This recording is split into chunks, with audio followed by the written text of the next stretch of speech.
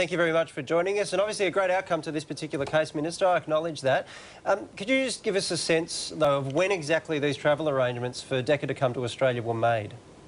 Well, they're not without precedent. So, as I understand it, there are two other cases where a decision had been made because of the complications around the birth that the Nauruans weren't able to provide the services needed for the delivery of that baby, and those two mothers, those two families were brought off to third countries, and that's the same situation as has happened here. Now, your question is around the timing of it. Your question is around timing.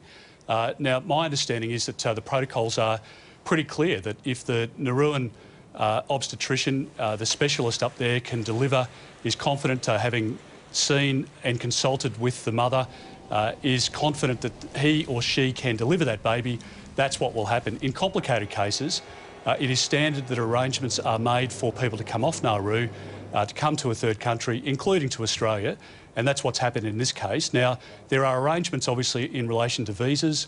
There are discussions to be had with the Nauruan government. There are discussions to be had with specialist medical services within, in this case, Brisbane, and all of that takes time. I mean, Minister, I understand all that. I'm sorry to cut you off, but we are a bit short of time.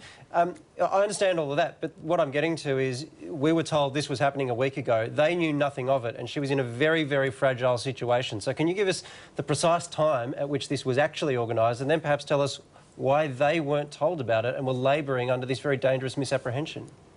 Well, as I say, the plans are pretty well established, and they've already happened for two families before, where the doctor on the island decides that he or she can't give the assistance required for that birth. Then arrangements are made for that person to come to, in some cases, it may be Fiji, for example. But Minister, you're not answering my question. My question is about Sure. why it is you say this was happening a week ago, and yet they knew absolutely nothing of it, and that was a dangerous situation for them.